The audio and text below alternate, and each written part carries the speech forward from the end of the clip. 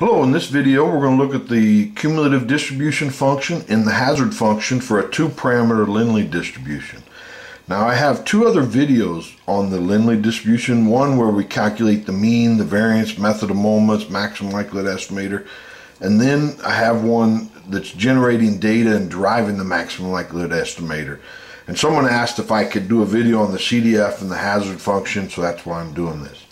So as a reminder, the density for this is the two parameters, alpha and theta. X is it's a positive distribution, so we're on the positive real numbers.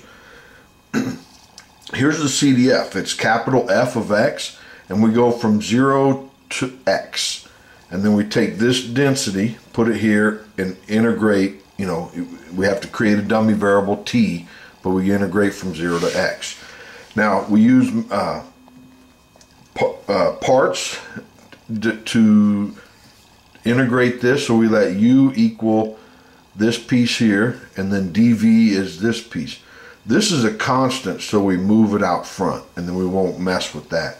So du dt, and the integral of this is minus 1 over theta e to the theta t. So then, remember this constant comes out front, and we just bracket it. Then this is uv, so u times v, and evaluated from 0 to x, so we'll plug those in. And then it's minus, this integral, and it is v du, and that's what we put here. So we plug in x for t, and then it's minus, and then we plug in 0, but the minus and minus makes a plus. You put in 0, that's a 1, that's just alpha, and we get this. Here, the integral of this is, e minus theta t over minus theta squared. So this minus and minus I use to make that a plus, and then we integrate that, and we get another negative. And we're evaluating it from 0 to x. Here we combined, here we plug in the quantities. So it's x, and then minus that makes it a plus, plug in 0. Here we multiply the theta squared in, right?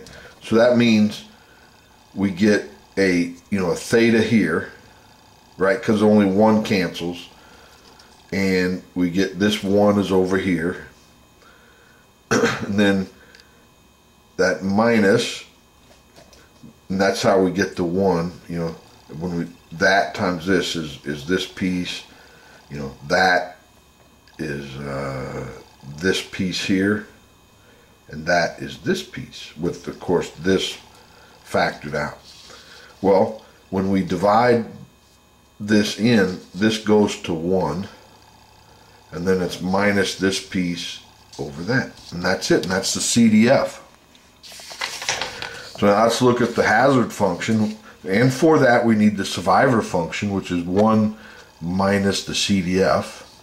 So we plug in what we just derived, and the 1's cancel from it, and we're left with this.